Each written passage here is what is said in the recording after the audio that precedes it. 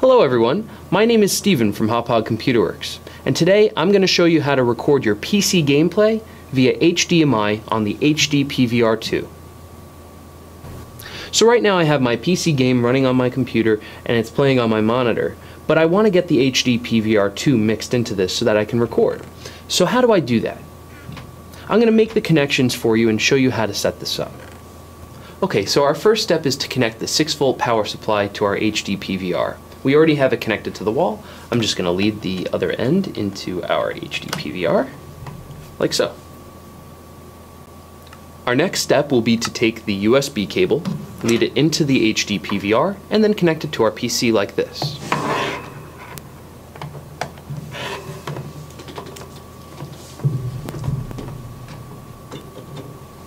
There we go. Now we'll install Hauppauge Capture. This means that we'll need to go to our support site and download the latest version of Hauppauge Capture from our website. Once you've downloaded and started the installation, we're going to go ahead and click Gaming, PC, and Wii U when this window pops up. Once you've done that, you'll be asked to reboot your PC. So as we wait for our PC to reboot, we're going to go ahead and power cycle the HD-PVR 2. This is done by taking the power supply cable out of the HD-PVR 2. We wait a few seconds and then plug the cable back in. And we're done. Once you've power cycled the HD-PVR 2, go into Hauppauge Capture and set the input settings for audio and video to HDMI.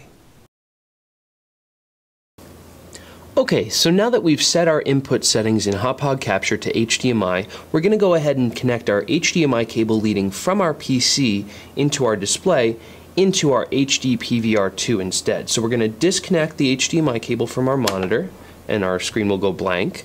And then we take our HDMI cable and lead it into the HDMI in port on the HD-PVR 2 like this.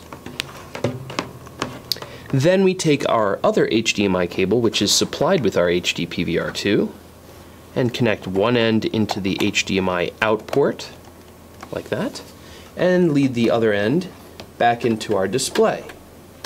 Now video should resume on our display, and in Hauppauge Capture we should start to see our desktop, just like that. Now we'll manage our PC's audio settings. To do this, we'll right-click the speaker icon in the lower right-hand corner of our toolbar on our desktop, and then select Playback Devices from the menu that appears.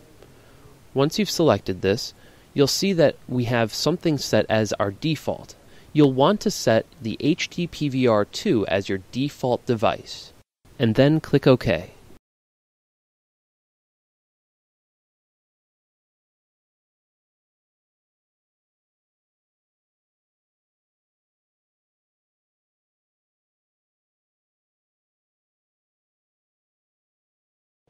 If you'd like to record your laptop gameplay using the HD-PVR 2, you can do so by taking the USB cable leading from the HD-PVR 2 and connecting it into an available USB port on your laptop.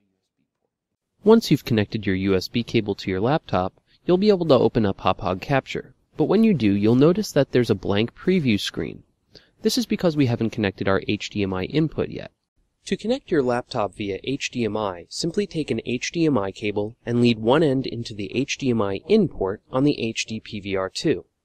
Then, take the other end of that HDMI cable and lead it into the HDMI output of your laptop.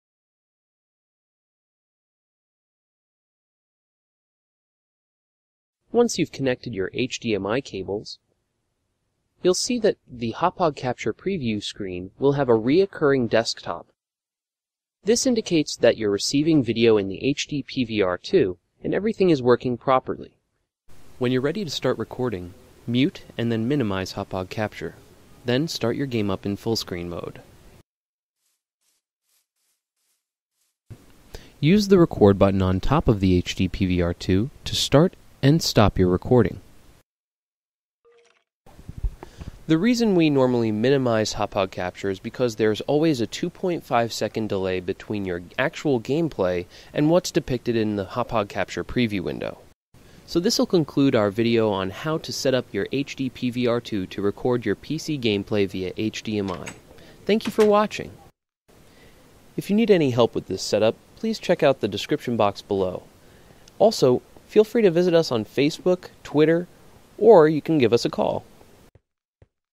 If you're not using a TV monitor to watch your gameplay, or if your TV monitor does not have speakers, you will need to split the audio coming from your PC game system. Instructions can be found on our support page.